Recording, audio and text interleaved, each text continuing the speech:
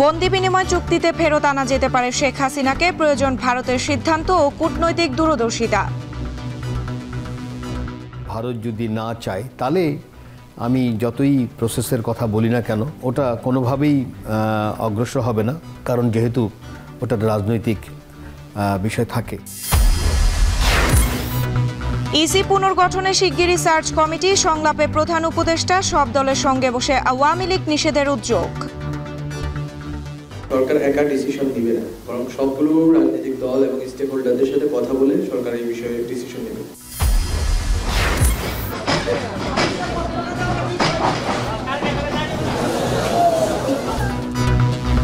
সরঞ্জাম ও ইঞ্জিন সংকটে মন্থর রেলওয়ের পূর্বাঞ্চলের গতি, জনবলের অভাবে চট্টগ্রাম বিভাগেই বন্ধ 20টি স্টেশন। এবং 421 বিলিয়ন রিঙ্গিতের নতুন বাজেট ঘোষণা মালয়েশিয়ার, জীবনযাত্রার ব্যয় ও বিদেশি কর্মী কমানোর উদ্যোগ।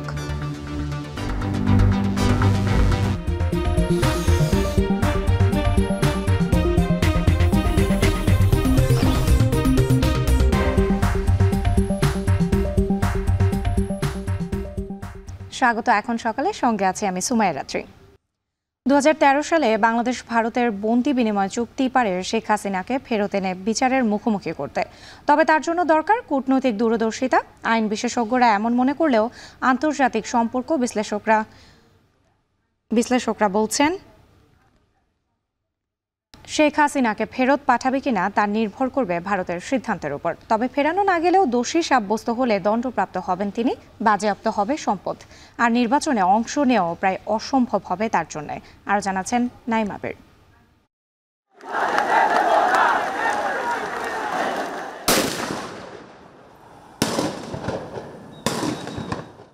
গেল 5 আগস্ট ছাত্র জনতার গণঅভ্যুত্থানে পতন ঘটে কর্তৃত্ববাদী আওয়ামী লীগ সরকারের। পলাতক শেখ হাসিনাকে আশ্রয় দেয় ভারতের মোদী সরকার। দায়িত্ব নেয় ডক্টর ইউনূসের নেতৃত্বে অন্তর্বর্তী সরকার। শুরু থেকে আলোচনায় গণহত্যার দায়ে শেখ হাসিনাকে বিচারের মুখোমুখি করা হবে কিনা, হলেই বা তার প্রক্রিয়া কি।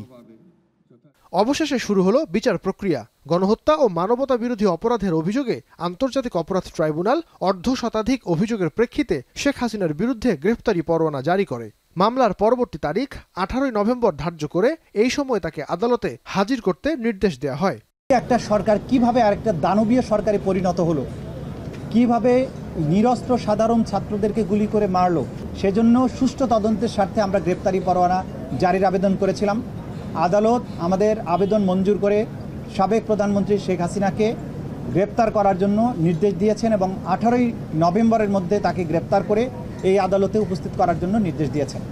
গ্রেফতারি পরোয়ানা জারির পরপরই গণমাধ্যমে সরকারের দুজন উপদেষ্টা জানান, আদালতের নির্দেশনা অনুযায়ী শেখ হাসিনাকে ফিরিয়ে আনবার প্রক্রিয়া শুরু করা হবে।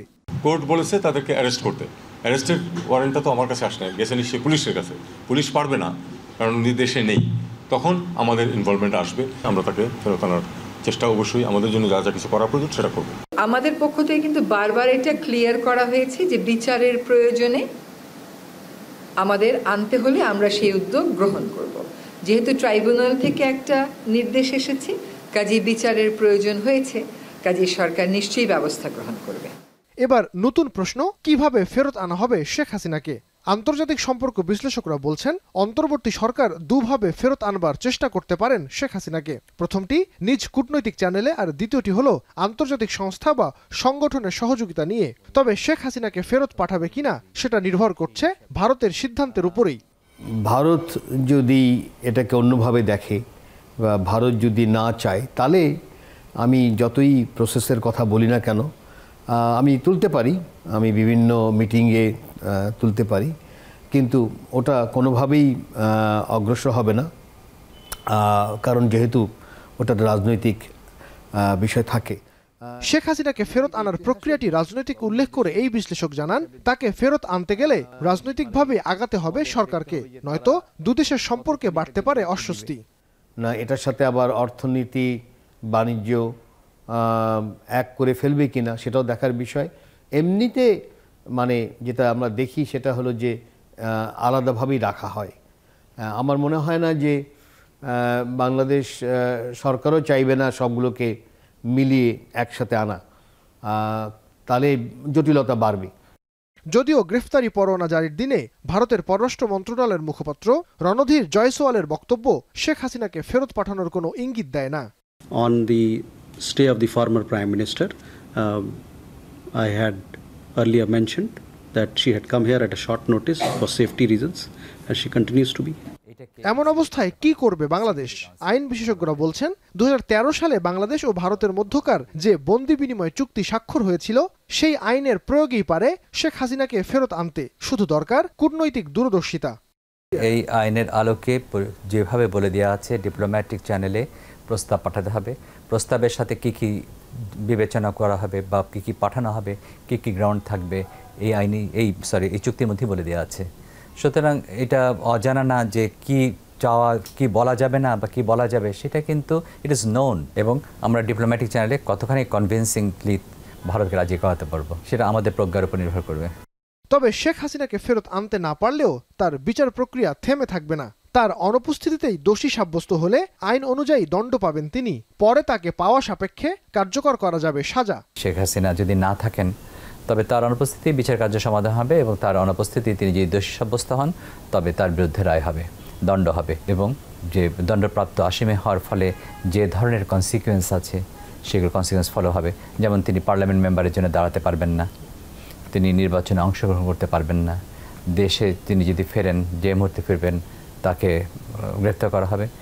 বাংলাদেশ ভারত বন্দি বিনিময়ে এই চুক্তির সুবিধা ইতিমধ্যেই দুদেশই পেয়েছে। পশ্চিমবঙ্গ ও আসামে আত্মগোপনে থাকা জঙ্গি 7 খুনের আসামি নূর হোসেনকে এই চুক্তির আওতায় ফেরত পেয়েছিল বাংলাদেশ, আর ভারত পেয়েছিল উলফা নেতা অনুপ চেটিয়াকে। তবে শেখ হাসিনা প্রশ্নে ভারত বাংলাদেশ সরকার না দল আওয়ামী লীগকে বিবেচনা করবে সেটির জন্য অপেক্ষা করতে হবে সময়ের। নাইম আবির, এখন, ঢাকা। গণহত্যায় জড়িত থাকার দায়ে নির্বাচনের আগেই আওয়ামী লীগ ও 14 দলকে নিষিদ্ধের দাবি জানিয়েছে প্রধান উপদেষ্টার সাথে সংলাপে অংশ নেওয়া রাজনৈতিক দলগুলো। এ বিষয়ে প্রধান উপদেষ্টার বিশেষ সহকারী জানান, রাজনৈতিক দলের সঙ্গে আলোচনা করে নিষিদ্ধের উদ্যোগ নেওয়া হবে। নির্বাচনে অংশ নিতেও তাদেরকে বাধা দেবে অন্তর্বর্তী সরকার। এছাড়া নির্বাচন কমিশন পুনর্গঠনে দ্রুতই সার্চ কমিটি করা হবে বলে জানান তিনি। এদিকে গণহত্যার জড়িতদের কারা পালাতে দিলেও সে বিষয়ে তদন্ত চলছে বলে জানিয়েছে প্রধান উপদেষ্টার প্রেস সচিব। আরও জানাচ্ছেন বেলায়েত হোসেন। রাষ্ট্র সংস্কার নিয়ে রাজনৈতিক দলগুলোর সঙ্গে ধারাবাহিক সংলাপের দ্বিতীয় পর্ব। বিএনপি জামায়াতের পর এ পর্বে রাষ্ট্রীয় অতিথি ভবন যমুনায় প্রধান উপদেষ্টার সাথে বসার জন্য ডাক পেয়েছে LDP, labour party, Gano Forum, Bangladesh জাতীয় পার্টি সহ কয়েকটি রাজনৈতিক দল ও জোট। পুরো সংলাপ জুড়েই আলোচনায় ছিল আওয়ামী লীগ নিষিদ্ধ ও আগামী নির্বাচন প্রসঙ্গ। বিকেল 3টায় শুরু হওয়া এই সংলাপে নির্বাচনের আগেই আওয়ামী লীগকে নিষিদ্ধের দাবি জানিয়েছে এলডিপি সহ বেশিরভাগ দল। তারা বলছেন, দুর্নীতিবাজ ও হত্যাকারীদের বিচার এবং আওয়ামী লীগ নিষিদ্ধ করার পরই নির্বাচনের আয়োজন করতে হবে। আওয়ামী লীগ এবং 14 দলকে সব ধরনের নির্বাচন থেকে দূরে রাখারও দাবি জানান তারা। যারা এই গণহত্যার সাথে ছিল প্রত্যেকেরই নিষিদ্ধ, মানে আমার জায়গা থেকে নৈতিকভাবে রাজনীতি করার সুযোগ তাদেরকে দেওয়া উচিত না। কিন্তু এই জিনিসটা অবশ্যই একটা বিচার কার্যের ব্যাপার। কিন্তু ওই পর্যন্ত যে আওয়ামী লীগ নিষিদ্ধ হবে কি হবে না, ওই পর্যন্ত আওয়ামী লীগ এবং এই 14 দল যারা আছেন, যারা এই গণহত্যার সাথে জড়িত, তাদেরকে সব ধরনের নির্বাচন থেকে আসলেই দূরে রাখা উচিত, আমিও মনে করি। প্রায় 1,500-এর উপরে আমাদের ছেলে মেয়ে মৃত্যুবরণ করেছে। অনেকে বলে কয়েক হাজারের বেশি হবে, যার কোনো হিসাব নাই। যেগুলি পড়ায় দেওয়া হয়েছিল 1971 সালে জামাত ইসলাম মুক্তিযুদ্ধের বিরোধিতা করেছিল, তারা পাকিস্তানের হয়ে মুক্তিযুদ্ধে অংশগ্রহণ করে নাই। সেদিন আমরা তাদেরকে নিষিদ্ধ করেছিলাম। আজকে কি কারণে আওয়ামী লীগকে নিষিদ্ধ করা হবে না? সন্ধ্যায় হেয়ার রোডের ফরেন সার্ভিস একাডেমিতে সংলাপ পরবর্তী সংবাদ সম্মেলনে প্রধান উপদেষ্টার বিশেষ সহকারী বলেন, যারা বিগত 3টি পাতানো নির্বাচনে অংশ নিয়ে লাভবান হয়েছে তাদেরকে আগামী নির্বাচনে অংশ নেওয়ার পেছনে বাধা তৈরি করবে অন্তর্বর্তী সরকার। তিনি বলেন, রাজনৈতিক দলগুলোর সঙ্গে আলোচনা করে আওয়ামী লীগ এবং 14 দল নিষিদ্ধের বিষয়ে উদ্যোগ নেওয়া হবে। আওয়ামী লীগ নিষিদ্ধ অথবা 14 দল নিষিদ্ধ অথবা শরিক অনেকগুলো দল আছে, যেমন আমরা জাতীয় পার্টিকে ডাকছি না এখন, তো তারা কিন্তু নীরব সমর্থন দিয়ে গেছেন এবং অবৈধ নির্বাচনগুলোতে অংশগ্রহণ করেছেন। ফলত তাদের বিষয়ে সরকারের অবস্থান এখনো সরকার এটা পর্যালোচনা করছে এবং রাজনৈতিক দলগুলোর সাথে আরো পর্যালোচনার ভিত্তিতে এই ডিসিশন হবে। সরকার একা ডিসিশন নিবে না, বরং সবগুলো রাজনৈতিক দল এবং স্টেক হোল্ডারদের সাথে কথা বলে সরকার এই বিষয়ে ডিসিশন নেবে।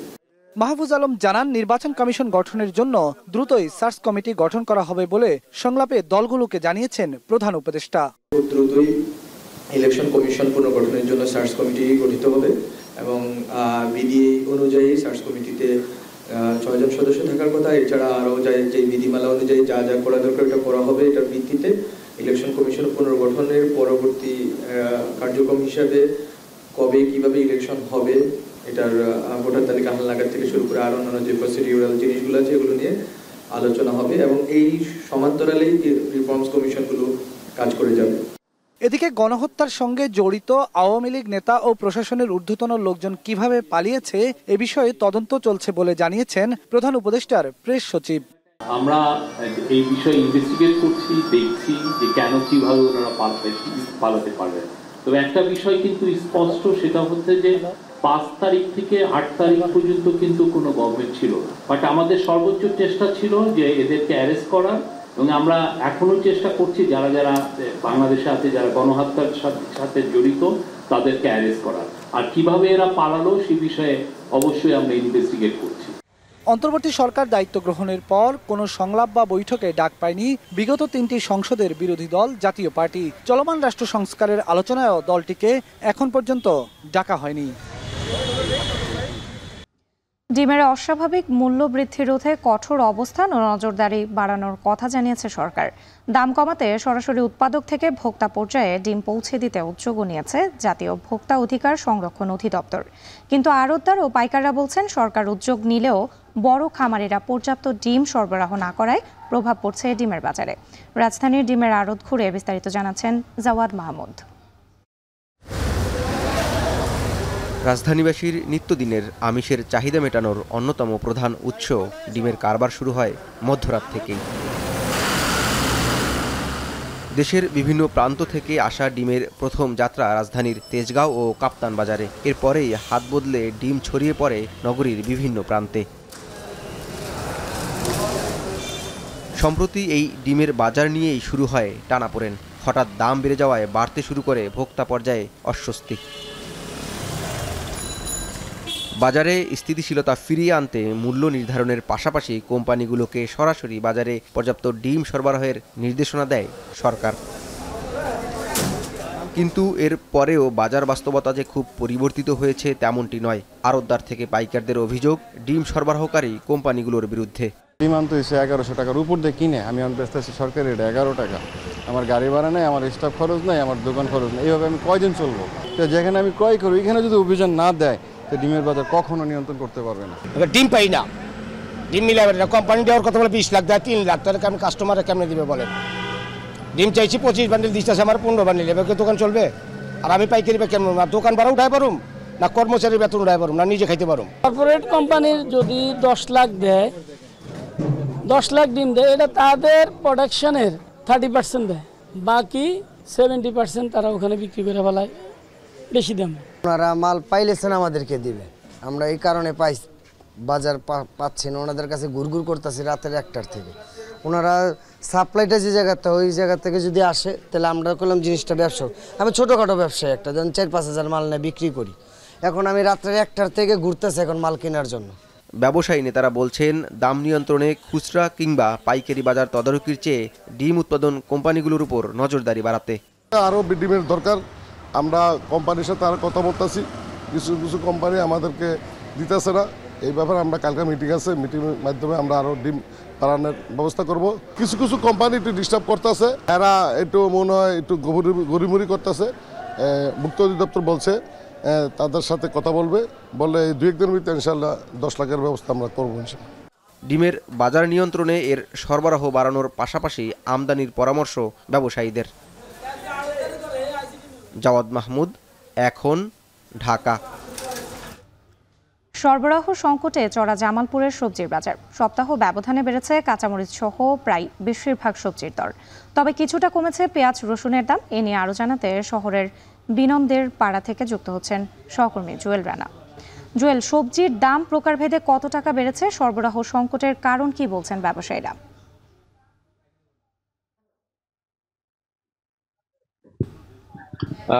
রাত্রে দেখুন এই যে জামালপুরে যে টানা ভারী বর্ষণ হয়েছে, এতে করে বেশিরভাগ সবজির ক্ষেত কিন্তু নষ্ট হয়ে গেছে। এতে এই অজুহাতে এই মুহূর্তে জামালপুরে সব ধরনের সবজির দাম বেড়েছে। আর অন্যদিকে পেঁয়াজ, রসুন, আদা এই তিনটি বস্ত্র জাতীয় পণ্যের দাম কিছুটা কমেছে, প্রতি কেজি থেকে 20 থেকে 30 টাকা পর্যন্ত কমেছে। আর আদা এবং পেঁয়াজে রসুনে, আর পেঁয়াজ যদি বলি তাহলে প্রতি কেজিতে কমেছে 4 থেকে 5 টাকা পর্যন্ত। অর্থাৎ আজকে পেঁয়াজ বিক্রি হচ্ছে 15 থেকে 20 টাকা কেজি দরে। আর যদি সবজির বাজারের কথা বলি তাহলে সেটি প্রতি কেজিতে বেড়েছে 40 থেকে 60 টাকা পর্যন্ত। অর্থাৎ আজকে যদি আমি বেগুনের কথা বলি তাহলে গত সপ্তাহে বেগুন বিক্রি হয়েছে 60 টাকা কেজি দরে, সেই বেগুন আজকে বিক্রি হচ্ছে 100 থেকে 105 টাকা কেজি দরে। যদি বলি কাঁচামরিচের কথা তাহলে বলতে হবে সে কাঁচামরিচ বেড়েছে 80 থেকে 90 টাকা মতো বেড়েছে। অর্থাৎ গতকালকেও আমরা দেখেছি এই হাটে কাঁচামরিচ বিক্রি হচ্ছে 310 থেকে 320 টাকা। অর্থাৎ সেই কাঁচামরিচ আজকে বিক্রি হচ্ছে 380 থেকে 410 টাকা পর্যন্ত বিক্রি হচ্ছে। অর্থাৎ বলা চলে প্রতিনিয়ত কিন্তু এই সবজির বাজার বেড়ে চলছে। অন্যদিকে যদি কচুর মুখী বলি 60 টাকা বিক্রি হচ্ছে, শসা বিক্রি হচ্ছে 60 টাকা, গাজর বিক্রি হচ্ছে 180 টাকা, টমেটো বিক্রি হচ্ছে 120 টাকার মতো। অর্থাৎ এই যে সব ধরনের সবজিগুলো সেটি প্রতিনিয়ত দাম বাড়ছে। অর্থাৎ যদি শীতকালীন সবজির কথা বলি তাহলে লাউ বিক্রি হচ্ছে, যে লাউ বিক্রি হচ্ছে গত সপ্তাহে বিক্রি হচ্ছে 30 থেকে 40 টাকা, সেই লাউ বিক্রি হচ্ছে 80 থেকে 110 টাকা পর্যন্ত। লাউ ডাঁটা, মূলা শাক, লাল শাক সেগুলো বিক্রি হচ্ছে অর্থাৎ 40 থেকে 50 টাকা কেজি ধরে, যেগুলো এই সময়ে 10 থেকে 15 টাকা কেজি ধরে বিক্রি হওয়ার কথা ছিল। সব মিলিয়ে বলা চলে প্রতিনিয়ত দাম কিন্তু বেড়ে চলছে। আর এই দামগুলো কিন্তু নিয়ন্ত্রণের কোনো উদ্যোগ আমরা এই মধ্যে দেখতে পাচ্ছি। তবে জেলা প্রশাসনের পক্ষ থেকে একটি টাস্ক ফোর্স কমিটি গঠন করা হয়েছে, তারা বিভিন্ন হাট বাজারগুলোতে যাচ্ছে, ব্যবসায়ীদের এবং খুচরা ব্যবসায়ীদেরকে তারা সচেতন করার চেষ্টা করছে। তারপরেও এই যে বাজারের যে দাম সেটি কিন্তু তারা কোনো অংশেই কমাতে পারছে না। এই ছিল জামালপুর থেকে আমার কাছে সর্বশেষ বাজার দরের আপডেট। জামালপুরের সবজি বাজার থেকে যুক্ত ছিলেন সহকর্মী জুয়েল রানা। মৌলভীবাজারে বেড়েছে চাষের মাছের দাম, সাথে বাড়তি হাওর ও বিলের দেশীয় জাতের মাছের দামও। এ নিয়ে আরও জানাতে জেলার পশ্চিম বাজারের মাছের আড়ত থেকে যুক্ত হচ্ছেন AM হামিদ। সপ্তাহ ব্যবধানে মাছের দাম কেজিতে কত টাকা বেড়েছে, বাড়তি দাম নিয়ে ক্রেতারাই বা কি বলছেন?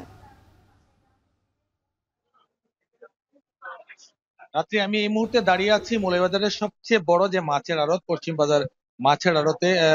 এখানে আজকে এখন পর্যন্ত কোনো মাছ আসেনি, অর্থাৎ মাছ না আসার কারণে মাছের দাম বাড়তির দিকে, মাছের দাম অনেক বাড়তির দিকে। আমি অনেকের সাথে কথা বলেছি মাছ ব্যবসায়ীর সাথে, তারা আমাকে জানিয়েছেন যে মাছের সরবরাহ কম থাকার কারণে বাজারে প্রতিটি মাছের দাম বেড়ে গিয়েছে। প্রতিটি মাছের দাম কেজিতে 50 থেকে 60 টাকা, কোন প্রকার ভেদে 80 টাকা পর্যন্ত মাছের দাম বেড়ে গিয়েছে। এখানে রুই, কাতলা, মৃগেল, পাঙ্গাস এগুলোর দাম কিন্তু বাড়তির দিকে। আমি অনেক ব্যবসায়ী, খুচরা ব্যবসায়ী যারা আছেন তাদের সাথে কথা বলেছি, তারা কিন্তু সকাল থেকে এখন পর্যন্ত তারা অপেক্ষা করছেন কখন মাছ আসবে এবং সেটা বিক্রি করতে নিয়ে যাবেন। এছাড়াও কিন্তু হাওর বিলের মাছ প্রচুর পরিমাণে কমে গিয়েছে। কারণ হিসেবে আমি জিজ্ঞেস করেছিলাম, তারা বলেছেন যে প্রচুর বৃষ্টির কারণে হাওর বিল এবং নদী নালায় পানি বেশি থাকার কারণে যে মাছগুলো আছে দেশীয় মাছ সেগুলা মারা যাচ্ছে না, যার কারণে বাজারে মাছ না থাকার কারণে, সরবরাহ কম থাকার কারণে মাছের দাম বৃদ্ধির দিকে। আমি কথা বলেছিলাম যারা ব্যবসায়ী তাদের সাথে, তারা বলেছেন যে প্রতিটি চাষের মাছের দাম বাড়তির দিকের কারণ হচ্ছে যে ফিডের দাম বেড়ে গিয়েছে এবং ফিডের দাম বেড়ে যাওয়ার কারণে চাষিরা তাদের মাছের দাম বাড়িয়ে দিয়েছেন। এছাড়া হাওর বিলের যে মাছগুলো আছে সেগুলো সরবরাহ কম থাকার কারণে প্রতিটি মাছেই কিন্তু প্রকার ভেদে 200 থেকে 500 টাকা পর্যন্ত বৃদ্ধি পেয়েছে। এখানে আইড় বা বোয়াল মাছের কথা যদি বলি সেগুলো 15 থেকে 2000 টাকা কেজিতে বিক্রি হচ্ছে। এছাড়াও আমি অনেকের সাথে কথা বলে জেনেছি যে তারা বলছেন যে বাজারে একেবারেই মাছের সরবরাহ নেই, যার কারণে প্রতিদিনই মাছের দাম বৃদ্ধির দিকে। অর্থাৎ গত এক সপ্তাহ আগের কথা যদি বলি তাহলে সেক্ষেত্রে সেখান থেকে প্রায় দ্বিগুণ পরিমাণে প্রতিটি মাছের দাম বৃদ্ধি পেয়েছে, বিশেষ করে চাষ এবং হাওরের মাছগুলা। এবং এই ছিল আমার কাছে মৌলভীবাজারের পশ্চিম বাজার থেকে মাছের দরদাম নিয়ে সবশেষ রাত্রি। মৌলভীবাজার থেকে যুক্ত ছিলেন সহকর্মী AM হামিদ, জানাচ্ছিলেন চাষের মাছের বাজারের খবর। পুকুরের পানিতে ভাসছে বাহারি রঙের মাছ, সাধারণত বাসাবাড়ি অফিসের অ্যাকোরিয়ামের মাছ। তরুণ এক মাছ চাষির অর্নামেন্টাল বা শোভা বর্ধনকারী মাছ চাষে সফলতা দেখে গ্রামের অনেকেই আগ্রহী হচ্ছেন। বিস্তারিত রিপন হোসেনের প্রতিবেদনে। 2018 সালের শুরুতে খুলনা শহরের অ্যাকোরিয়াম ফিশের দোকান থেকে শখের বশে 1500 টাকা দিয়ে 60 পিস রঙিন মাছ কিনে আনেন সালমান সর্দার। গ্রামের বাড়িতে ধান সেদ্ধ করার হাউজে সেগুলো রেখে দেন। 6 মাস পর পানি পরিবর্তন করার সময় দেখতে পান মাছগুলোর কয়েকটির পেটে ডিম এসেছে। তখনই শুরু, একে একে আরো 4টি হাউস বানানো হয় মাছের জন্য। সালমানের খামারে এখন অরেন্ডা, রেড ক্যাপ, ব্ল্যাকমোর, রুইকিন, লিচি, গাপ্পির 7 প্রজাতি, মলি, শর্টবেল, প্লাটি, জাপানি কৈকার্প, মিল্কি বাটারফ্লাই সহ 52 প্রজাতির রঙিন মাছ রয়েছে। 1500 টাকার মাছ দিয়ে শুরু করে এখন সালমানের খামারে রয়েছে 30,000 প্যারেন্টস, 10 লাখের বেশি রেনু আর 3 লাখের বেশি ধানি মাছ। এসব থেকে তার মাসিক আয় 1 থেকে 1.5 লাখ টাকা। আমার নেক্সট ইয়ারে 24 সালের প্ল্যান আছে যে আমি এটা অর্নামেন্টাল ফিশ পার্ক করব, কারণ অর্নামেন্টাল ফিশ পার্ক আমার জানা মতে বাংলাদেশে নাই। সালমানের রঙিন মাছের খামারে এখন 25 জনের কর্মসংস্থানের সুযোগ হয়েছে। আগে খামার থেকে মাছ বিক্রি হলেও বর্তমানে অনলাইনে বিক্রি বেশি হয় এই রঙিন মাছ। আমাদের এখানে কাজ হলো দেখা যাচ্ছে আমাদের পুকুরের কাছ থেকে, হাউজের কাছ থেকে, এক একটা সেক্টরের কাজ এক একজনের কি করে আর কি। এই কাজ করে আমাদের আর কি ভালোভাবে সংসার চলে যায়। দেশের বিভিন্ন জেলা থেকে লোকজন সালমানের মাছের খামারে আসেন মাছ কিনতে। অনেকে শিখে নেন চাষাবাদ পদ্ধতিও। অনেকে পর্যটকরা এসে মাছ নিয়ে যায় এবং আমরাও এই মাছ চাষের জন্য আগ্রহী। আসি মাছ কেমনভাবে চাষ করে সেভাবে আমরাও চাষ করি এবং এতে আমরা অনেক লাভবান হয়েছি। আগেও বিদেশ থেকে এইসব অর্নামেন্টাল ফিশ আমদানি করা হতো। বর্তমানে দেশে উৎপাদিত এই রঙিন মাছ সেই চাহিদা পূরণ করছে বলে এই মাছ চাষকে ইতিবাচক হিসেবে দেখছেন মৎস্য বিভাগ। আমরা বিভিন্নভাবে তাকে কারিগরি সহায়তা তাকে প্রদান করেছি। এখন তার এই উৎপাদিত রঙিন মাছ যশোর সহ আশেপাশের অনেক এলাকায় ছড়িয়ে পড়ছে এবং এটার চাহিদা দিন দিন বৃদ্ধি পাচ্ছে। তরুণ এই মাছ চাষির এসব অর্নামেন্টাল বা শোভাবর্ধনকারী মাছ চাষে সফলতা দেখে আগ্রহী হয়ে উঠছেন গ্রামের অনেকে। এখন যশোর। বরিশালে চাষ হচ্ছে মরুর ফল সাম্মাম। লাভজনক হওয়ায় আশেপাশের অনেকেই এই ফল চাষে উদ্বুদ্ধ হচ্ছেন। গেল বছরের তুলনায় এবছর ফলনও বেড়েছে। চলতি মৌসুমে প্রায় 5 লাখ টাকার সাম্মাম বিক্রির আশা চাষিদের। আরও সাম্মাম চাষে কৃষকদের আগ্রহী করতে নানা পরিকল্পনার কথা জানান কৃষি কর্মকর্তা। মাহমুদুন নবীর তোলা ছবিতে অমিত হাসানের প্রতিবেদনে বিস্তারিত। দক্ষিণাঞ্চলের 3 ভাগ জল আর 1 ভাগ স্থল। বছরে 5 থেকে 6 মাস পানিবন্দী থাকে সিংহভাগ এলাকা। পানির উপরে মাচায় লতা জাতীয় গাছগুলোতে ঝুলছে ভিনদেশি এক ফল। সৌদি আরব সহ মরু প্রধান দেশে জনপ্রিয় এই ফলটির নাম সাম্মাম। গিয়াসউদ্দিন লিটু বরিশাল সদর উপজেলার 27 নম্বর ওয়ার্ডের করমচা এলাকার বাসিন্দা। 2015 সালে শুরু করেন এই সাম্মামের চাষ।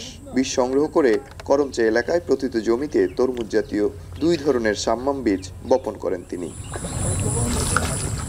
সকাল হলেই লিটু নৌকা নিয়ে বেরিয়ে পড়েন বিলে। কিছু দূর গেলেই দেখা মেলে মাচায় লতার সাথে ঝুলতে থাকা সাম্মাম ফলের। ছেলেও পড়াশোনার ফাঁকে বাবার সাথে কৃষিকাজ করে সহায়তা করেন। চাহিদা থাকায় ফল চাষের পরিধি বাড়াচ্ছেন তিনি। আমি একটা হিসাব করছি, প্রায় 1200 ফলের মতো আমার ঝাঁকায় ফল আছে। গত বছরের চাইতে এবছর ফলন ভালো হয়েছে। অর্থকরী ফসল বিক্রি করলে টাকা বেশি দামে বিক্রি হয়। দেশি উৎপাদন খরচ খুবই কম, যার কারণে আমরাও লাভবান, কৃষকও লাভবান, দেশও লাভবান। শুধুমাত্র সাম্মাম ফল নয়, কিছু দূরেই বিলের মাঝে 50% জায়গায় চাষ করছেন সুইট ব্ল্যাক 2 নামের তরমুজ। এসব ফল দেখতে অনেকেই ভিড় করেন লিটুর ফলের বাগানে। এই ফলের পাশাপাশি সবজিও চাষ করে। সবজির চেয়ে বিদেশি ফলটা একটু লাভজনক। ফলের বাগানটা ঘুরে আমাদের খুব মজা এসেছে। সবাই তো মনে ফলটা দেখতো না, আগে টিভিতে দেখতো, এখন সবাই সামনাসামনি দেখে। পার্শ্ববর্তী কৃষকরাও এ ধরনের এই সাম্মাম, তরমুজ আবাদ করছেন। এটা খুবই লাভজনক। এই ফল চাষ করে লাভবান হচ্ছেন অনেকেই। ফলে সাম্মাম চাষে কৃষকদের মাঝে আগ্রহ বাড়ছে বলে জানান এই কৃষি কর্মকর্তা। বিদেশি যে ফলগুলো চাষ হচ্ছে এর মাধ্যমে আমরা দেশের যে চাহিদা, বিদ্যমান চাহিদা আছে এটি অনেকাংশ পূরণ করতে পারবো। এর মাধ্যমে বিদেশের ফলের যে আমদানি নির্ভরতা সেটি অনেকাংশ কমে আসবে। শিক্ষিত তরুণ উদ্যোক্তা তারা এগিয়ে আসছে এবং এই কাজে আমরা বেশ সাড়া পাচ্ছি।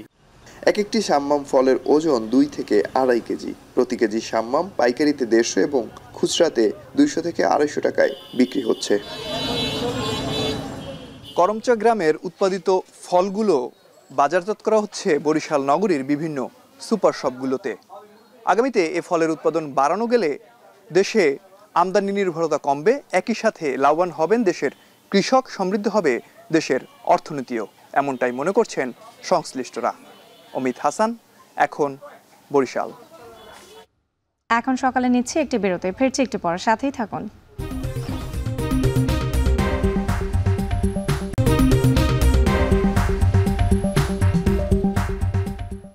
ফিরে এলাম এখন সকালে। 90-র দশকের জনপ্রিয় কণ্ঠশিল্পী মণিকিশোরের মরদেহ উদ্ধার করেছে পুলিশ। শনিবার দিবাগত রাত 12টার দিকে রাজধানীর রামপুরায় তার নিজ বাসা থেকে মরদেহ উদ্ধার করা হয়। রামপুরা থানা পুলিশ বলছে, রামপুরার বিটিভি ভবনের পেছনের বাসা থেকে পুলিশ তার লাশ উদ্ধার করেছে। রামপুরা থানার তদন্ত অফিসার জানান, মরদেহ ঢাকা মেডিকেল কলেজ হাসপাতালে পাঠানো হবে। ময়না তদন্ত করে নিশ্চিত হয়ে জানানো হবে এই শিল্পীর কিভাবে মারা গিয়েছেন। তবে প্রাথমিকভাবে ধারণা করা হচ্ছে 4 থেকে 5 দিন আগে তার মৃত্যু হয়েছে। উল্লেখ্য, জনপ্রিয় এই কণ্ঠশিল্পীর কি ছিলে আমার বলো না তুমি, আমি মরে গেলে ও ফুল ঝরে তারা ঝরে সহ অনেক শ্রোতাপ্রিয় গান রয়েছে। পপি ভবনের যে মালিক প্রযোজক নাম শামসুজ্জোহা তালুকদার, উনি থানায় কল করেন যে তার ভাড়াটিয়া যে সিঙ্গার মণিকিশোর তো ওনার রুম থেকে নাকি বাজে গন্ধ আসতেছে। পাশের ফ্ল্যাটের যে ভাড়াটিয়া আছে তারাও কমপ্লেন জানায়।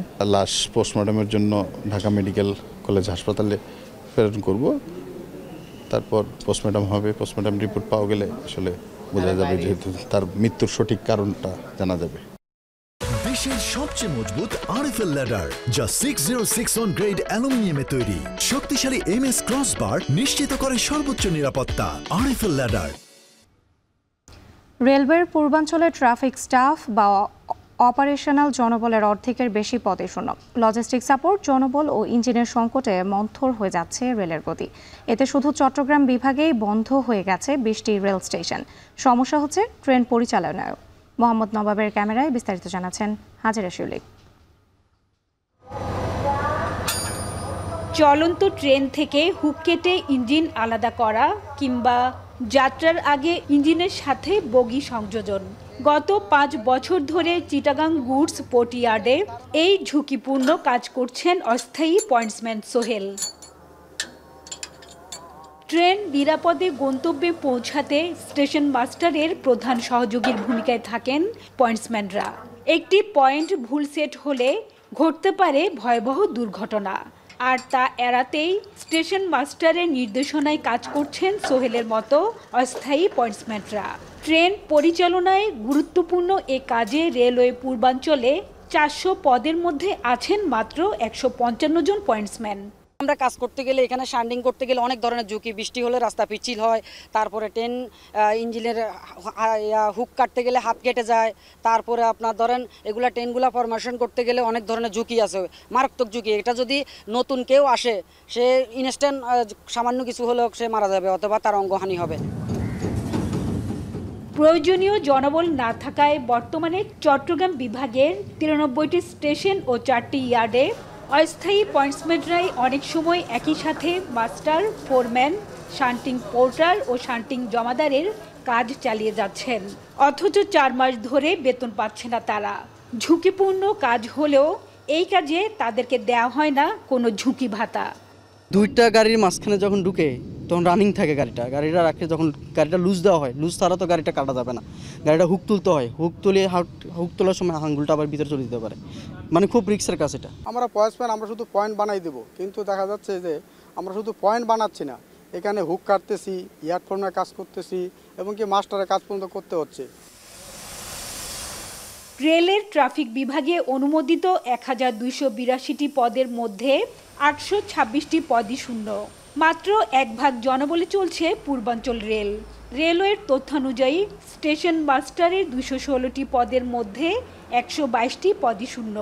সহকারী স্টেশন মাস্টারের 151টি পদের মধ্যে নেই অর্ধেক জনবল। প্ল্যাটফর্ম স্টেশন মাস্টারের 8টি পদই খালি। এছাড়া লেভেল ক্রসিংয়ে ট্রাফিক নিয়ন্ত্রণ করা গেটম্যানের 200 পদের বিপরীতে আছেন মাত্র 43 জন। চট্টগ্রামে 4টি ইয়ার্ডে নেই কোনো yard foreman, yard master, shunting porter বা শান্টিং জমাদার। এতগুলো পদ খালি থাকার পরেও কিভাবে চলছে রেল? রেলের বিভাগীয় এই কর্মকর্তা জানান, জনবল ও লজিস্টিক সাপোর্ট না থাকায় চট্টগ্রাম বিভাগে বন্ধ আছে 20টি স্টেশন। জনবল ও ইঞ্জিন সংকটে চালু করা যাচ্ছে না নতুন ট্রেন। ফলে ডিজিটাল সিস্টেম অচল হলে ব্যাঘাত ঘটছে ট্রেন পরিচালনায়ও। প্রায় 20টা স্টেশন বন্ধ আছে এবং মূল কারণ আসলে লোকবল সংকট। দীর্ঘদিন ধরে নিয়োগ প্রক্রিয়া বন্ধ ছিল। অর্ধেক আমাদের এখন জনবল এখানে ঘাটতি রয়েছে। আরও যদি বলি আপনাকে, আমাদের যে সম্প্রতি চালু হওয়া কক্সবাজার 2000 যে সেকশন, নতুন 7টা স্টেশন, এর বিপরীতে এখনও আমাদের লোকবল অনুমোদন হয়নি। সাম্প্রতিক বছরে কর্তৃপক্ষ প্রায় 700 পয়েন্টসম্যান নিয়োগ দিলেও পরিশ্রম ও ঝুঁকির কাজ হওয়ায় 234 জনই কাজে যোগ দেননি। এক্ষেত্রে রেলের চাকা সচল রাখতে অস্থায়ী ও অভিজ্ঞ পয়েন্টসম্যানদের চাকরি স্থায়ী করার দাবি সংশ্লিষ্টদের। চিটাং ডিভিশনে শান্ডিং বোর্ডার নাই, চিটাং ডিভিশনে শান্ডিং জমাদার নাই, সারা চিটাং ডিভিশনে সারা বাংলাদেশে ইয়ার্ড ফোরম্যান নাই। মাস্টার এখন আমরা 4 জন আছি, 4 জন মাস্টার আমরা এখানে আছি।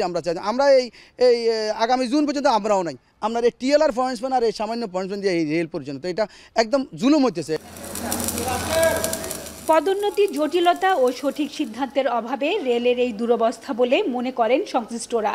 যদিও রেলওয়ে পূর্বাঞ্চলের মহাব্যবস্থাপক বলছেন, আউটসোর্সিংয়ের সিদ্ধান্ত থাকায় অস্থায়ী জনবল স্থায়ী করা হচ্ছে না।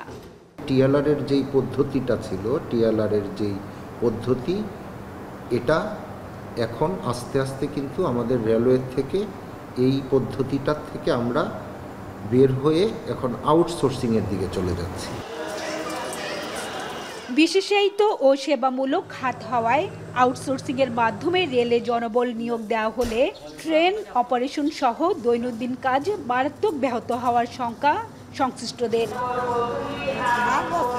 হাজিরা শিউলি, এখন চট্টগ্রাম। 2 যুগ আগে সংস্কার করা সাতক্ষীরা শ্যামনগর সড়কের বেশিরভাগ অংশেই খানাখন্দ। সড়ক বিভাগ বলছে 822 কোটি 44 লাখ টাকায় সড়কটি সংস্কারে টেন্ডার আহ্বান করা হলেও সেটি এখনও পাস হয়নি। সাতক্ষীরা থেকে আহসান রাজীবের প্রতিবেদন। সাতক্ষীরার এই সড়ক ধরেই জেলা শহর সহ রাজধানীতে যাতায়াত করেন শ্যামনগর, কালীগঞ্জ, দেবহাটা ও আশাশুনি উপজেলার মানুষ। সুন্দরবন সাতক্ষীরা রেঞ্জ ভ্রমণের জন্যও ব্যবহার করতে হয় এই সড়ক। তবে 2 যুগেরও বেশি সময় ধরে গুরুত্বপূর্ণ এই সড়কের বেহাল দশা। সীমান্তে বিজিবির রসদ সরবরাহের জন্যও গুরুত্বপূর্ণ 60 কিলোমিটারের এই সড়ক। তবে বর্তমানে সড়কটির বিভিন্ন অংশে উঠে গেছে পিচ, সৃষ্টি হয়েছে বড় বড় গর্তের। অল্প বৃষ্টিতে মরণ ফাঁদে পরিণত হয় গর্তগুলো। প্রতিনিয়ত ঘটছে ছোট বড় দুর্ঘটনা, ভোগান্তি বেড়েছে যাত্রীদের। মানুষ চলাচল, গাড়ি অ্যাক্সিডেন্ট, মানুষের ভোগান্তির কোনো শেষ নাই। সাতক্ষীরার পরের থেকে কালীগঞ্জ পর্যন্ত আসার মতন কোনো পরিস্থিতি নেই। রাস্তার যে অবস্থা, ভয়াবহ অবস্থা, মানে সুস্থ রোগীও নিয়ে যাইতে গেলে খুব অসুস্থ হয়ে যায়। খানাখন্দক ইট পাটকেল দিয়ে মেরামত করা হয় কোনো রকমে, আজকে মেরামত করলে আগামীকাল নষ্ট। তবে সাতক্ষীরা সড়ক বিভাগ বলছে সাতক্ষীরা থেকে কালীগঞ্জ পর্যন্ত 35 কিলোমিটার 4 লেন ও কালীগঞ্জ থেকে ভেটখালি পর্যন্ত 27 কিলোমিটার 24 ফুট প্রস্থ রেখে 2023 সালে একটি প্রকল্পের খসড়া মন্ত্রণালয়ে পাঠানো হয়। 822 কোটি টাকা ব্যয় দেখিয়ে সড়কটি সংস্কারে টেন্ডার আহ্বান করা হয়েছে। গত 2 মাস আমাদের মিনিস্ট্রিতে এই কাজের দরপত্রগুলো অনুমোদনের জন্য প্রেরণ করা হয়েছে, কিন্তু এখনও সেখানেই আছে। দ্রুত যদি এই সিএসগুলো অনুমোদন না হয় আর ঠিকাদার না আসে, তাহলে আমাদের পক্ষে এই সড়ক আর মেরামত করে রাখা সম্ভব হবে না। সড়কটি সর্বশেষ সংস্কার করা হয় 1998 সালে। এরপর গুরুত্বপূর্ণ সড়কটি চলাচল উপযোগী রাখতে কিছু স্থানে হেরিং বন্ড করা হয়েছে। এছাড়া মাঝে মাঝে সহজ নিজ উদ্যোগে কিছু অংশ পুডিং করে মেরামত করে। আহসান রাজীব, এখন সাতক্ষীরা। এখন সকালে নিচ্ছে আরও একটি বিরতি, ফিরছে একটু পর।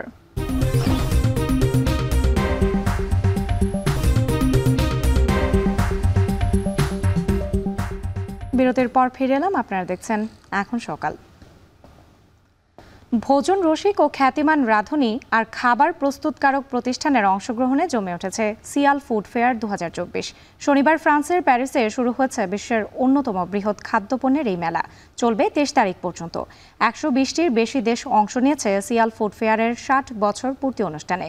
এবারের মেলায় অংশগ্রহণ করেছে বাংলাদেশের প্রতিষ্ঠান সিটি গ্রুপ সহ বিশ্বের নামি দামি অনেক ব্র্যান্ড। বিস্তারিত সতীর্থ কর্মকারের প্রতিবেদনে। খেতে ও খাওয়াতে যারা ভালোবাসেন, সিয়াল ফুড ফেস্টিভ্যাল নিয়ে তাদের উৎসাহ বরাবরই থাকে তুঙ্গে। ফ্রান্সের রাজধানী প্যারিসে আয়োজিত এবারের সিয়াল ফেয়ারও তার ব্যতিক্রম নয়। খাদ্যপ্রেমী, পেশাদার ও শৌখিন রাঁধুনি, নামকরা খাদ্য প্রস্তুতকারক প্রতিষ্ঠানের কর্তা ব্যক্তিদের পদচারণায় মুখর সিয়াল ফুড ফেস্টিভ্যাল। শুধু সংশ্লিষ্টরাই নন, 60 বছরে পা দেয়া বিশেষ এই মেলা ঘুরে দেখার সুযোগ ছাড়েননি দেশে বিদেশি পর্যটক ও নানা শ্রেণী পেশার মানুষ। 5 দিন ব্যাপী এবারের আয়োজনে অংশ নিয়েছে 120টিরও বেশি দেশ। স্টলের সংখ্যা 7200। নামি দামি ব্র্যান্ডের সাথে এবারের মেলায় স্টল সাজিয়েছে বাংলাদেশি প্রতিষ্ঠানও। নতুন নতুন খাবারের সাথে পরিচিত হওয়া, বিভিন্ন দেশের রান্নার ধরন সম্পর্কে জানার পাশাপাশি নিজেদের পণ্যের প্রদর্শনী করতে পেরে খুশি বাংলাদেশি উদ্যোক্তা ও ব্যবসায়ীরা। বলছেন, এতে করে যেমন ব্যবসা প্রসারের সুযোগ বাড়বে, তেমনি বাংলাদেশি পণ্য পৌঁছে যাবে বিশ্বের নানা প্রান্তে। আমরা অনেক ধরনের বিভিন্ন কান্ট্রি বায়ারদের সাথে কথা বলছি এবং তাদের এক্সপেরিয়েন্সটা নিচ্ছিলাম। ভালোই লেগেছে, ভালো রেসপন্স পাচ্ছি আমরা। ব্যবসায়ী হিসাবে বা উদ্যোক্তা হিসাবে এখানে একটা চরম অপরচুনিটি কাজ করে। বিশেষ করে পৃথিবীর প্রায় হাজারো কোম্পানি এখানে কিন্তু আসে, তাদের প্রোডাকশনগুলো প্রদর্শন করে এবং আমরা কিন্তু সরাসরি তার কাছ থেকে মাল কেনার একটা সুযোগ পাই। প্রথমবারের মতো অংশ নিয়ে দর্শনার্থী ও বিদেশি বিনিয়োগকারীদের নজর কেড়েছে সিটি গ্রুপের স্টল। তীর, বেঙ্গল, সান, ন্যাচারাল, জীবন, কুকিবাইট, জেলফির মতো জনপ্রিয় ব্র্যান্ডের পণ্য নিয়ে মেলায় হাজির হয়েছে 52 বছরের পুরনো এই খাদ্য প্রস্তুতকারক প্রতিষ্ঠানটি। মেলার প্রথম দিন স্টলে উপস্থিত ছিলেন সিটি গ্রুপের বিজনেস ডেভেলপমেন্ট বিভাগের পরিচালক লুৎফুল কবির শাহিন। তিনি বলেন, প্রথমবারের মতো বাংলাদেশে প্রস্তুতকৃত মানসম্মত ক্যান্ডির প্রদর্শনী করতে পেরে গর্বিত প্রতিষ্ঠানটি। বাংলাদেশে সিএলএস সিটি গ্রুপের জন্য এটি প্রথম পার্টিসিপেট করা। যেই সমস্ত প্রোডাক্টগুলো আমাদের জন্য সবচেয়ে ভালো এবং নতুনভাবে নিয়ে এসেছি, তার মধ্যে রয়েছে আপনার ক্যান্ডি এবং বেকারিজের কিছু আইটেমগুলো। আমরা এক্সপোর্টকে দেখি ভিন্নভাবে। ডেফিনেটলি এটি সিটি গ্রুপের জন্য যেভাবে আয়, বাংলাদেশের রিজার্ভের জন্য এটি অত্যন্ত গুরুত্বপূর্ণ ভূমিকা পালন করবে। প্রচলিত ও জনপ্রিয় খাবারের ট্রেন্ড, টেকসই খাদ্য উৎপাদন ব্যবস্থা, নতুন খাবারের উদ্ভাবন, সব মিলিয়ে এবারের মেলা বিগত যে কোনো বছরের সিয়াল ফেয়ারের চেয়ে আলাদা। প্রকৃতি থেকে পাওয়া টাটকা খাবারের পাশেই ছিল এআই প্রযুক্তি নির্ভর খাদ্য প্রস্তুতকারী যন্ত্রের প্রদর্শনী। দর্শনার্থীরা বলছেন, এ ধরনের আয়োজন শুধু খাবারের প্রতি ভালোবাসাই বাড়াবে না, তরুণ উদ্যোক্তাদের উৎসাহ যোগাবে। সতীর্থ কর্মকার, এখন বিশ্ব। 2025 সালের 421 বিলিয়ন রিঙ্গিতের বাজেট ঘোষণা করেছেন মালয়েশিয়ার প্রধানমন্ত্রী আনোয়ার ইব্রাহিম। বাজেটে জীবনযাত্রার ব্যয় কমানো ও ন্যূনতম মজুরির বৃদ্ধির বিষয়কে প্রাধান্য দেওয়া হয়েছে। এছাড়াও বিদেশি কর্মী নির্ভরশীলতা কমাতেও নেওয়া হয়েছে উদ্যোগ। মালয়েশিয়া থেকে শাহরিয়ার তারিকের প্রতিবেদন। সরকার গঠনের পর তৃতীয় বাজেট উত্থাপন করলেন মালয়েশিয়ার প্রধানমন্ত্রী আনোয়ার ইব্রাহিম। গেল শুক্রবার দেশটির সংসদে 2025 সালের 421 বিলিয়ন রিঙ্গিতের বাজেট পেশ করেন তিনি। আগের বছরের চেয়ে এবার বাজেটের আকার বেড়েছে 6.9%। সর্বোচ্চ বরাদ্দ রাখা হয়েছে শিক্ষা, আর্থিক ও স্বাস্থ্য খাতে। নতুন বাজেটে অর্থনীতি পুনরুদ্ধার ও মূল্যস্ফীতির লাগাম টেনে জীবনযাত্রার ব্যয় কমানোর উপর গুরুত্ব দিয়েছে মালয়েশিয়ার সরকার। এছাড়া ন্যূনতম মজুরি 200 রিঙ্গিত বাড়ানোর প্রস্তাব রাখা হয়, যা কার্যকর হবে বিদেশি কর্মীদের ক্ষেত্রেও। ব্যবসায়ীরা বলছেন, সরকারের এমন সিদ্ধান্তে জীবনযাত্রার ব্যয়ের বোঝা কিছুটা কমবে শ্রমজীবীদের। Dan akan berkuat kuasa mulai 1 Februari 2025. Penangguhan hanya diberikan membabitkan majikan yang mempunyai kurang daripada 5 pekerja bagi tempoh 6 bulan, iaitu berkuat kuasa। দেশটির জাতীয় মজুরি পরামর্শক পরিষদ জানিয়েছে, নিয়োগকর্তা ন্যূনতম মজুরির আদেশ না মানলে 1000 থেকে 20,000 রিঙ্গিত জরিমানা অথবা 5 বছরের কারাদণ্ড হতে পারে। এদিকে বিদেশি কর্মীর উপর নির্ভরশীলতা কমাতে বহুস্তরীয় লেভি পদ্ধতির মাধ্যমে ভিসা কর বাড়ানোর পরিকল্পনার কথাও জানান দেশটির সরকার প্রধান। এখন মালয়েশিয়া। একের পর এক বোমা আতঙ্কের মুখে পড়ছে ভারতীয় এয়ারলাইন্সগুলো। একই দিনেই 20টির বেশি ফ্লাইটে বোমা আতঙ্ক ছড়িয়ে পড়ে। গত এক সপ্তাহে আতঙ্ক ছড়িয়েছে প্রায় 70টি ফ্লাইটে, যদিও এখনো পর্যন্ত কোনো কিছুই উদ্ধার হয়নি। সামাজিক যোগাযোগ মাধ্যমে বোমা আতঙ্ক ছড়ানোর অভিযোগে একজনকে গ্রেপ্তার করেছে পুলিশ। এদিকে নিউজিল্যান্ডের একটি বিমানেও ছড়িয়ে পড়ে বোমা আতঙ্ক। বিস্তারিত জানাচ্ছেন তানভীর জনি। অতি সম্প্রতি ভারতীয় বিমানে বোমা হামলার আতঙ্ক কাটছেই না। শনিবার সকাল থেকে ভারতের বিভিন্ন এয়ারলাইন্সের 20টির বেশি ফ্লাইটে বোমার আতঙ্ক ছড়িয়ে পড়ে। Air India, Indigo, আকাশা air, Vistara, SpiceJet সহ বেশ কিছু নামিদামি এয়ারলাইন্সে এই আতঙ্ক দেখা দেয়। বোমা হুমকিতে বেশ কয়েকটি ফ্লাইট বাতিল এবং জরুরি অবতরণ করা হয়। মোবাইল ফোনের মাধ্যমে এয়ারলাইন্সগুলোকে জানানো হয়, বোমায় সর্বত্র রক্ত ছড়িয়ে পড়বে, আপনারা সবাই মারা যাবেন, বোমা রাখা হয়েছে, এটি ভুয়া না, ইত্যাদি নানা তথ্য। গেল এক সপ্তাহে এমন প্রায় 70টি ফোন আসে, যদিও এখন পর্যন্ত সন্দেহজনক কিছুই খুঁজে পাওয়া যায়নি। ভারতীয় কর্তৃপক্ষ বলছে এই সবই ভুয়া খবর। সামাজিক যোগাযোগ মাধ্যমেও একই আতঙ্ক ছড়ানো হয়। এ ঘটনায় ছত্তিশগড় থেকে 17 বছর বয়সী একজনকে আটক করে পুলিশ। বোমা হামলার হুমকি ভারত ছাড়াও লন্ডন থেকেও আসছে। No, we can't comment anything like a conspiracy, but whatever little bit we have known, it's coming from minors or some pranksters. Genuinely, for some very little petty things, they are trying to do these kind of threats. গেল 24 ঘন্টায় প্রায় 1 dozen বিমানে বোমা রাখার হুমকি আসে। ইন্ডিগোর 5টি বিমান বোমা মেরে উড়িয়ে দেওয়ার হুমকি দেয় দুষ্কৃতিকারীরা। এরপর বেশ কিছু বিমানের যাত্রীদের নামিয়ে করা হয় তল্লাশি, বাতিল করা হয় বেশ কিছু অভ্যন্তরীণ ও আন্তর্জাতিক ফ্লাইট। পূজার মৌসুমের মধ্যে লাগাতার হুমকিতে উদ্বেগ ছড়িয়ে পড়েছে যাত্রী ও এয়ারলাইন্সের। এ ঘটনায় উদ্বেগ জানিয়েছে ভারতের পররাষ্ট্র মন্ত্রণালয়।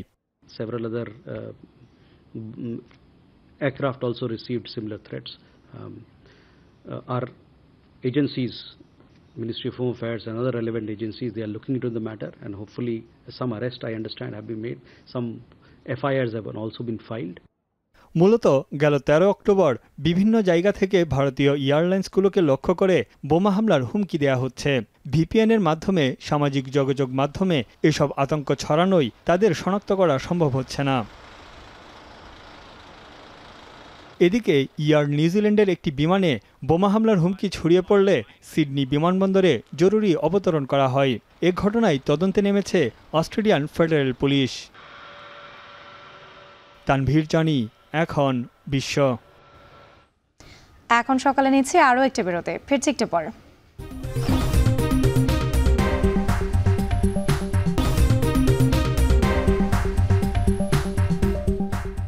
বিরতির পর ফিরলাম আরও একবার। আপনারা দেখছেন এখন সকাল।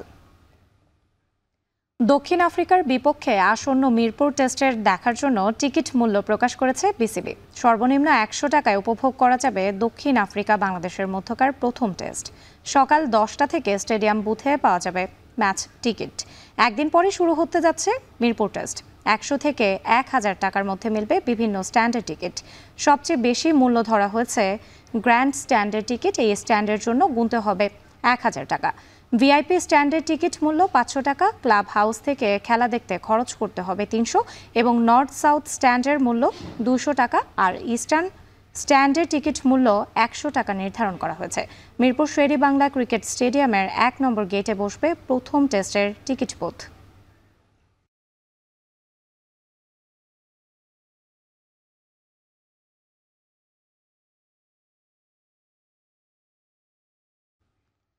শেষ করছে এখন সকাল, তার আগে শিরোনামগুলো আরও একবার। বন্দি বিনিময় চুক্তিতে ফেরত আনা যেতে পারে শেখ হাসিনাকে, প্রয়োজন ভারতের সিদ্ধান্ত কূটনৈতিক দূরদর্শিতা। ভারত যদি না চায় তাহলে আমি যতই প্রসেসের কথা বলি না কেন ওটা কোনোভাবেই অগ্রসর হবে না। ইসি পুনর্গঠনে শিগগিরই রিসার্চ কমিটি, সংলাপে প্রধান উপদেষ্টা, সব দলের সঙ্গে বসে আওয়ামী লীগ সিদ্ধান্তের উদ্যোগ। সরকার একা ডিসিশন দিবে না, বরং সবগুলো রাজনৈতিক দল এবং স্টেক হোল্ডারদের সাথে কথা বলে সরকার এই বিষয়ে ডিসিশন নেবে।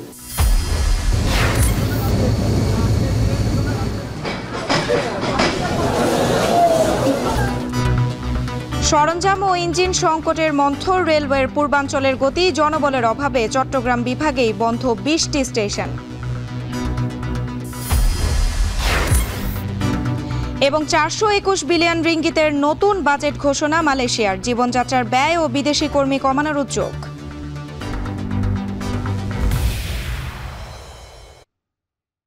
এই ছিল এখন সকালের আজকের আয়োজন। এখন টেলিভিশন ওয়েবসাইটে দেখতে ভিজিট করুন www.ekhon.tv। এছাড়া ফেসবুকে দেখতে ভিজিট করুন facebook.com/tv.ekhon এবং ইউটিউবে এখন টেলিভিশন দেখতে ভিজিট করুন youtube.com/c/ekhon tv।